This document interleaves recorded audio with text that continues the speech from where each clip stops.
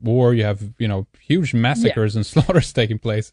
So Catholics and the Protestants and the torture chambers and it became a horrible thing. Yeah. There was another reason I think that this was created too, is something, the great unexamined factor of why is there this central doctrine to this supposedly divinely revealed religion of human sacrifice?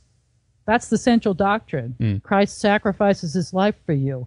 Where the heck would you come up with that concept? If you're a God in the sky who's omniscient, would you really come up with that concept? Would that be the best thing you could think of? I think I'll create a religion. I'll go down to earth as myself, as my own son, get myself killed by a bunch of low-tech Romans, and that'll save them all. Huh?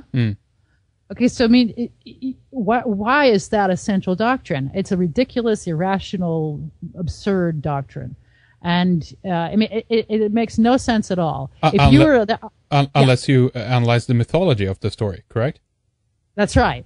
Let's give an example of how irrational it is. If you were the architect of a building, and God is called the great architect, and that's the architect. That's what tecton means. And Christ is called the tecton. The builder. And people they translate that as carpenter, but it really is like the divine architect.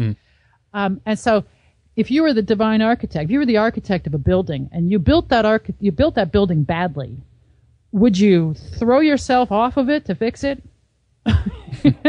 And that's basically what God is doing. Well, I built humanity pretty bad. So first time I flooded the place and killed them all. Now this is a rotten creation too. I think I'll just go down there and kill myself. What the heck is that? It's illogical. It's irrational. So yeah, that obviously can't be the intelligent design of any good God. But what it is an attempt, as far as I'm concerned, to end a practice that was obviously